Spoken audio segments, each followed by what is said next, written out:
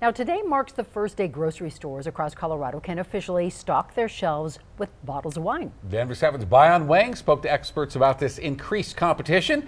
He's live outside Broadway, the Broadway Safeway there. What do you have there? You doing a little shopping? I am doing a little shopping. We have a good old bottle of Kim Crawford Sauv Blanc, which can be found at most liquor stores, now available for purchase at most grocery stores as well. And the experts we spoke to said the additional competition is a win-win situation for consumers, so we went to see for ourselves. Walking into Colorado grocery stores now comes with new perks. He said their wine's going where the cheese and where the bread are all at. Rows of shelves filled with bottles of wine. I think with more number of sellers, the price should come down a little bit.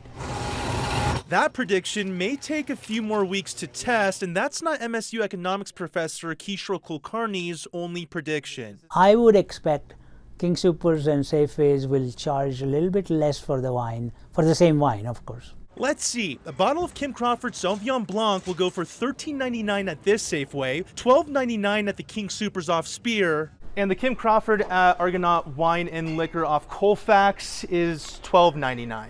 All about the same price, but that alone isn't how this liquor store is trying to compete. So this is our brand new kind of food and convenience aisle. We've got everything from soups, candies, ramen, your Hostess cupcakes, Pop-Tarts, things like that, all the way to laundry detergent.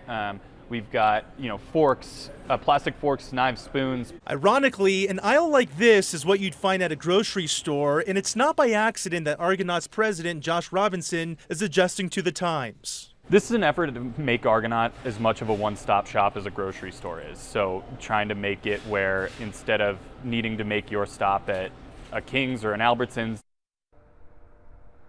And Argonaut Wine and Liquor isn't the only liquor store adding food to their shelves. We've actually been seeing this at many other liquor stores in the last few weeks here in downtown alone. I've seen at least 3 starting to add food to their store. But besides all that, guys, Ann and Shannon, you guys are my favorites. So when you get off your shift, I'll make sure to have a glass ready for you guys. But till then, y'all. Bottoms up. All right, Bayan Wang on Broadway at the Safeway. Thanks, Bayan. And cupcakes, too. And all right, cupcakes. thank you, Bayan.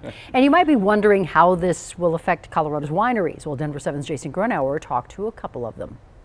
We heard from 3 local Colorado wineries, and the basic response is a bit of a mixed bag of grapes, if you will. So let's start with the good. As of today, Carboy Winery now sells their product in Whole Foods locations. The already fast-growing business sees wine in grocery stores as a win for the local and, at times, unknown industry. I think it's great for Colorado wine. It's going to get a lot of people, to pay attention to an industry that maybe most consumers don't even know exists. From the Grand Valley to Rhino, you'll soon be able to see more of Infinite Monkey Theorem wine in Trader Joe's locations. The women-owned Urban Winery sees the good in today's expansion with a caveat of concern. On one hand, it's great. We're in the wine business. We have the opportunity to get our products out on more shelves, get in the hands of more consumers, but on the other hand, at what cost?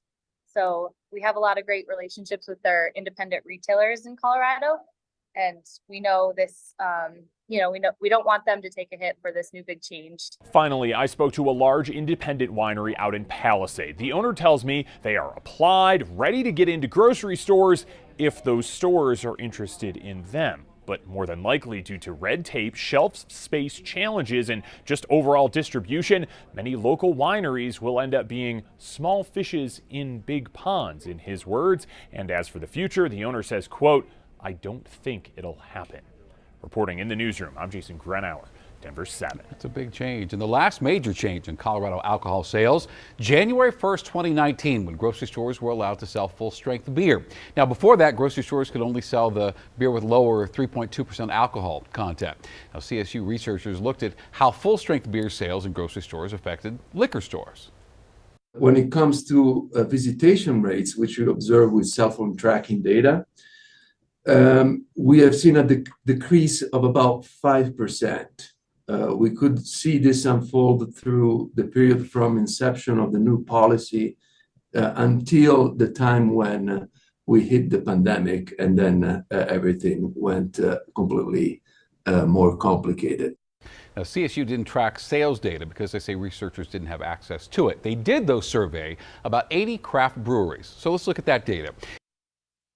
Beer sales in liquor stores declined by 16%, or 17,000 barrels between 2017 and 2019, late 2019. Now, the volume sold in grocery stores grew by 28,000.